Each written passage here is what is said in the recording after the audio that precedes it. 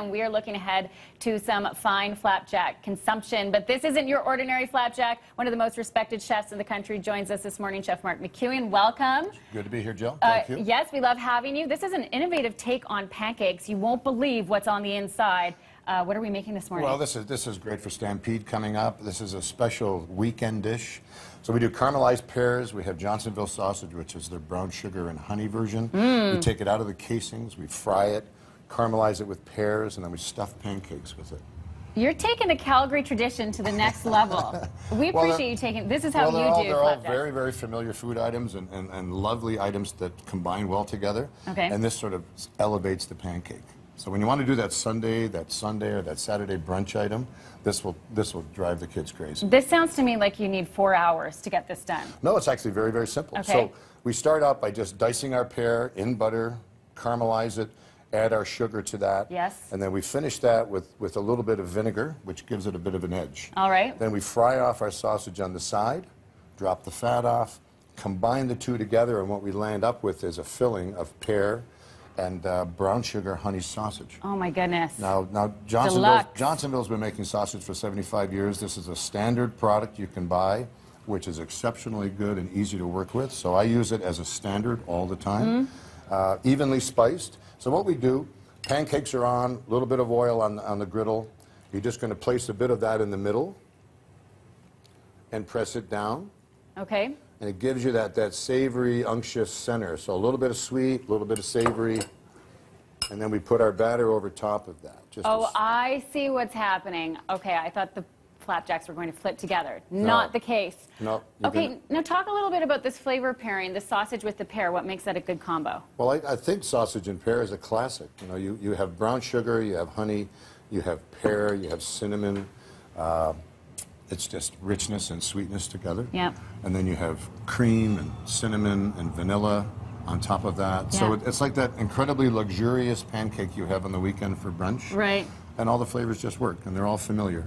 Crowd pleaser. Very much a crowd pleaser. Okay, so we're going to let that... So these just have to stabilize a little bit, and then we're going to flip them over. There you go. That is a thing of beauty that is happening right now. Now, we're big fans of you on Top Chef. I was speaking to you off camera about this. I feel like you're the toughest judge. Well, they edit me to really be the stone cold killer, which everybody You thinks. appear to be. I just did Taste of Toronto, and I had so many people come up to me and say, "You're the toughest judge." Yeah. And I said, I'm really not. I don't like criticizing that much. Right. But someone has to win, and someone has to go home, unfortunately, and that's the job they gave me. Do you derive any inspiration from these up-and-coming chefs? Oh, without a doubt. Yeah. So you take homegrown Connie D'Souza. We love her. Calgary loves Connie. Yeah. Connie's career has blossomed since then. She's managed herself so well, and she's built another restaurant in Calgary. Yeah, and Charbar. You see her all over social media, so she's become this big personality. So Top Chef has brought a lot of careers up to the forefront. Connie being one. Many in Toronto, the same. So they have their own restaurants now, which is really spectacular. Yeah, cool. Okay, let's get to the whipped cream here, and we'll keep Okay. an eye on these pancakes. So that stuffing is really easy to make. You can make it early, so you can have that done, have your batter ready to go, and then your whipped cream is just cinnamon, sugar, vanilla, and all you're going to do, just very, very simple, just a very even dollop. We're going to garnish with fruit. Yeah, you wouldn't want to go overboard on the whipped cream. But we sell more pancakes on the weekends, especially at 1 in Yorkville, my restaurant in Toronto. Is that right? Just a tremendous, tremendous number. Now, you, of course, are at the forefront of the culinary scene in Toronto. What are your opinions of the Calgary scene coming here to visit? We are headed out tonight to Pigeonhole. Nice. We're going to go see Connie at Charbar for lunch. So I think you have a great food scene. I think we have an amazing food scene from end to end in this country, whether you're in Montreal or you're in Halifax or you're in Toronto, Vancouver. It's just amazing. What's happened in the last decade is exceptional.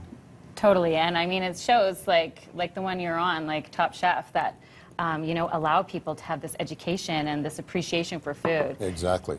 So there you have a standard brunch item, familiar items, the pear, the honey brown sugar sausage Works so well, easy to prepare. Again, you just caramelize your pears, Yes. fry your sausage, mix the two together, stuff your pancakes, whipped cream, cinnamon, away you go. This is a great way to ring in Stampede with a little twist. Isn't it? Yes. Okay, we're going to be primed for Stampede. Thank you so much, Chef, for joining us this morning. And enjoy your dining in Calgary. Andrew Schultz, there's one set of utensils. I know. That's the way it goes, Just one.